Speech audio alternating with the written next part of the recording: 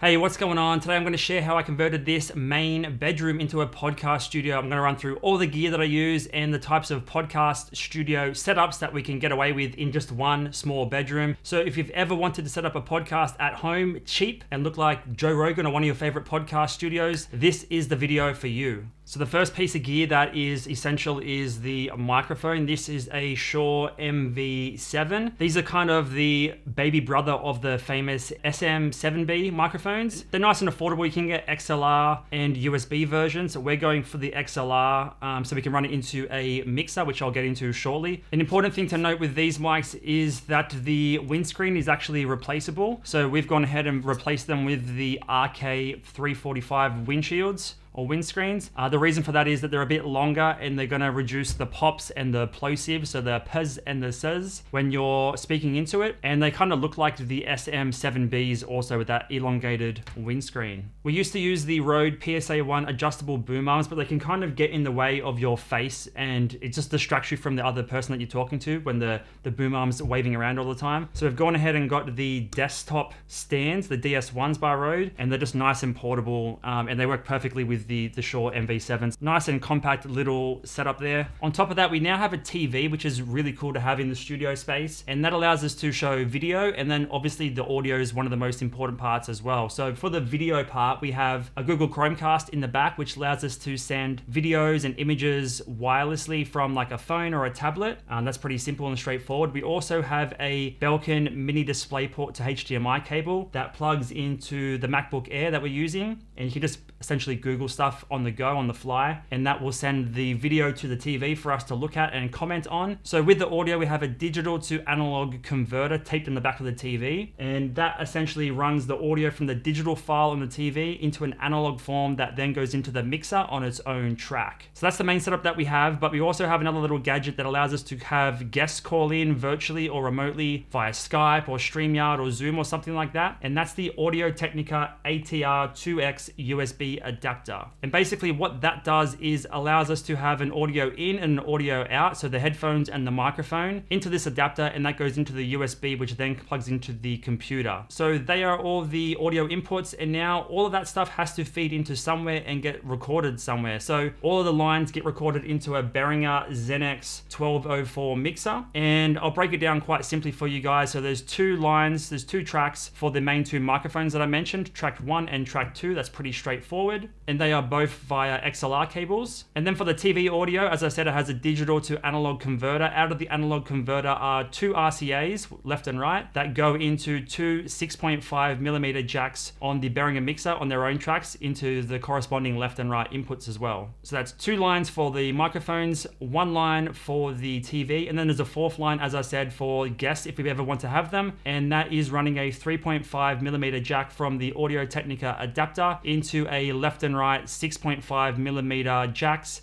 on their own separate line on the mixer. So pretty straightforward, 4 inputs, 2 mics in person, 1 TV, and then 1 for the guests. So there's so many different configurations that we can use with the current setup. We can have 4 people in person, we can have 4 people in person plus a guest, even with a TV. So there's just so many avenues and so much versatility in this setup. And yeah, it's pretty crazy that you can get away with all of this in just one bedroom. So now that all the audio from all these tracks are mixed into the Behringer mixer, we need to get them out and recorded, and for that we use a Zoom H6 Black portable recorder. So it's pretty straightforward. We have two 6.5mm jacks for a left and right audio track coming out of the mixer into the line inputs 1 and 2 on the recorder. But there's one crucial step that you have to add in if you plan on having guests call in with the Audio-Technica adapter, and that's having a line going out of the mixer before it gets mixed to the recorder, feeding back into the Audio-Technica USB adapter so the guests can actually hear what we're saying minus their own audio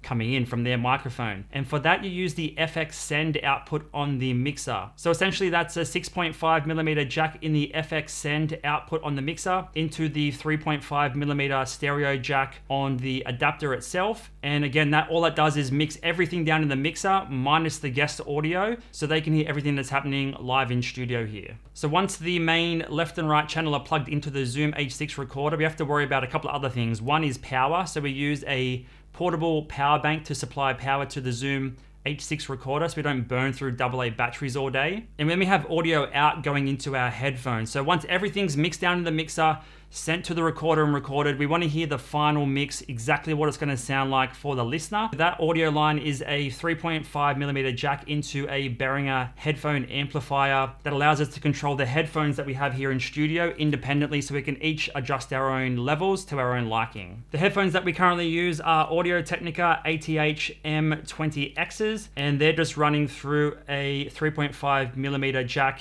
into a 6.5mm on the actual headphone amp. And again, that's just to control individual levels, so we're not too loud and the TV is not too loud or anything like that. So that's pretty much all the audio stuff covered. We have microphones, we have TV, we have guests. So you're probably wondering what else is there.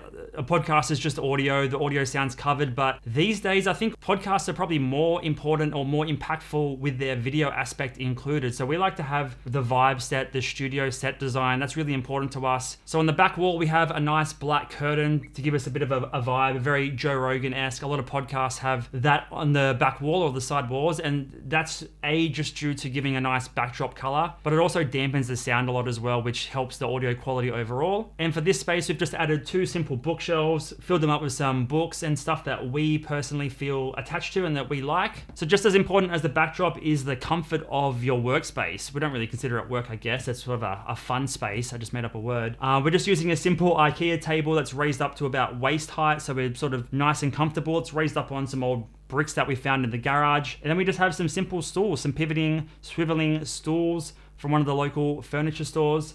And that's pretty much all we have. Just a simple backdrop, simple table, simple chairs. So now that we have the audio set up and the studio space set up, this is gonna go on YouTube. So we have to worry about what the lighting is gonna look like and what the camera is gonna look like. So the main light that we're using for our key light is a Godox SL60W. It is raised up on a Newer Pro heavy duty C-stand with a boom arm and a hexadecagon softbox, 35 inches I believe, with an egg crate grid on the front. On the C-stand, it's boosted really, really high and angled down almost directly overhead to give that sort of interrogation feel. We kind of like the way the light falls and the shadows that it creates. In the background, we have a couple of other little backlights for color and pop and vibrancy. For these backlights, we're using 2 RGB camera lights. These are about $30 or $40, I believe, and they're positioned inwards and upwards in the back of the bookshelves to give it a bit of pop against that black curtain. And then above the bookshelves we have 2 extra lights there by LifeX pointing down, and they sort of fill color in on the back of our heads. Now that the lighting's all set up, we have to worry about the camera and what it's going to look like on camera and on YouTube. So for this podcast we're just using one single camera, and that is the Sony A6400 along with a Sony 18 to 105mm power zoom lens. We're just using a basic 64GB SD card, but the main thing here is having a continuous power supply, especially for those longer podcasts. You don't want the battery burning out.